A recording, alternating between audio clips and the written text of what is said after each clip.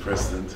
Welcome. Thank you very much. Ukrainian President Volodymyr Zelenskiy met British Foreign Secretary James Cleverly in Kiev on June 5 and discussed preparations for a NATO summit and Ukraine's efforts to end Russia's invasion. In remarks at the meeting, Zelenskiy thanked Cleverly for Britain's continued support of Ukraine and discussed the supply of air defense systems following recent attacks by Russian missiles and drones. Cleverly's visit came as Russia reported that Ukraine has begun a counteroffensive, something Ukrainian Deputy Defense Minister Hanna Maliar dismissed on Monday. Moscow said it had thwarted a major Ukrainian assault involving 6 mechanized and 2 tank battalions in the south of Ukraine's Donetsk region.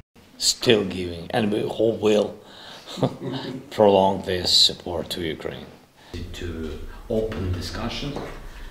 And I want to thank for the last one. It's about opening possibility for training missions for our pilots on fighter jets, and also the possibility to open discussion about coalition of patriots.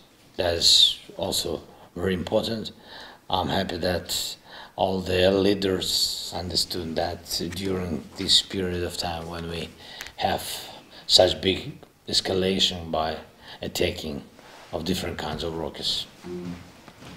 And during all this period when we don't have fighter jets, we need really something to close the sky, and we understand the name of this something. It is genuinely lovely to have the opportunity to see you again. It was dark, but this time I can see there's more life in the city. The traffic is heavier, which normally is a bad sign in a city, but I think for me it demonstrates what I've known to be true, and that is that the Ukrainian people are not going to allow themselves to be broken by this.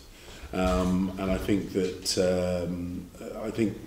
you know, you're very much leading by example, but it's for me fascinating to watch the Ukrainian people, even though there are drone attacks, even though there are alarms going off through the night, even though, you know, Russia has tried throughout the winter to break the infrastructure of your country, to break the will of your people, the Ukrainian people keep refusing to be broken, yourself included. And I have to say, it's a pleasure to come back to Kyiv.